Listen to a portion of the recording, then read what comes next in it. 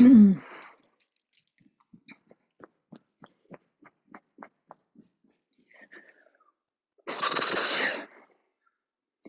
right, it is day 2 of the creativity challenge, and I'm definitely feeling nervous. Today, I'm going to share a poem. I actually just wrote this poem. I was going to share an older poem, but yeah, decided to this one was percolating in me, and so I wrote it and I'm going to share it. Poetry is a new art form for me. I've started playing with it in the last 2 or 3 years, and I've done like 2 or 3 spoken word poet events now, and just leaning in. It's like a different way to express, it's a different way to play. And I feel like because spoken word poetry, standing can start to bring in the body. So this is not performance as such, because this is brand new stuff. Like, I'm exploring, and none of this is polished. I haven't learnt this. This is just me leaning in and the non-perfection of it, and showing up in the rawness of it to share the thing, which is what I've promised to do for the next 40 days. Whew, okay, so here we go. Here's a poem.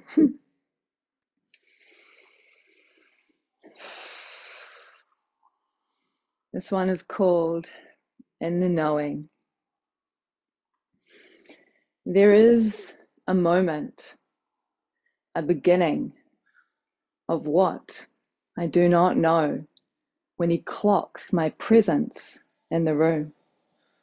I feel my soul bow to his, a tipping of the hat I do not wear, an acknowledgement of recognition to this man that I do not know yet. And I wonder, who is he?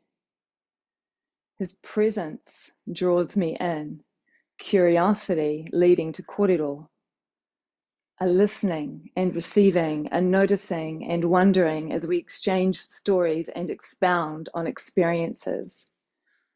That day our paths cross again and again. The space is small, the people limited.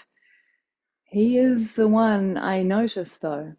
My attention favors him, painting the air between us thick and alive with curiosity and wonder. Who is this man? What is he to me? Awkwardness floods my cells, an unfamiliar signal of the body's wisdom. Awkwardness? Who is this man? And so attraction blooms, born not from passion, but cultivated by curiosity and wonder.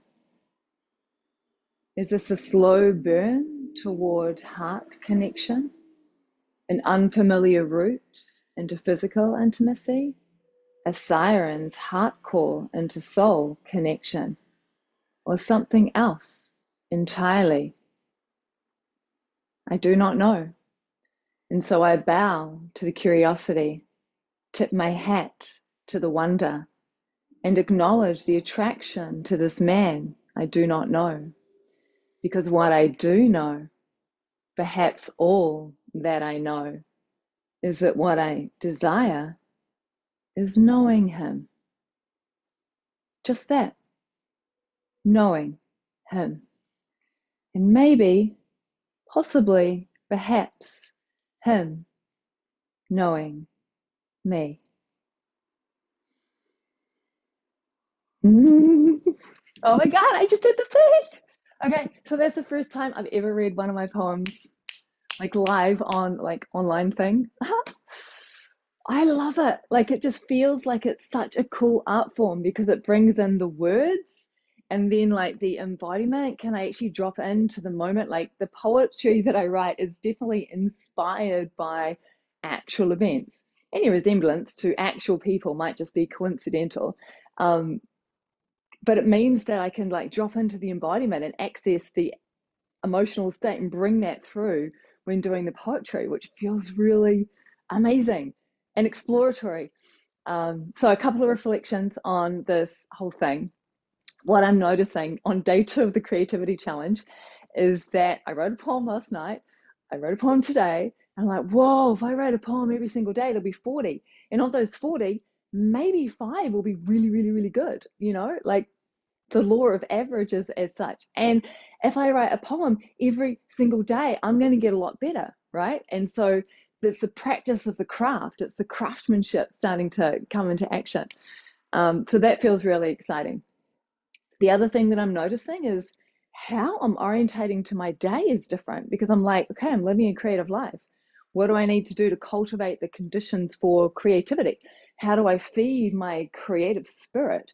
So the way that I'm doing things, like I'm slower and I'm more deliberate, and there's a sensuality, like you know, really smelling the air, tasting the air, feeling the air, like being in all of that as well. And the final thing I want to share is I'm in the midst of crafting a new offer for you all. And normally when I do that, normally when I come up with an offering, I'll come up with the headline, I'll come up with the tagline and and then I'll put it out there.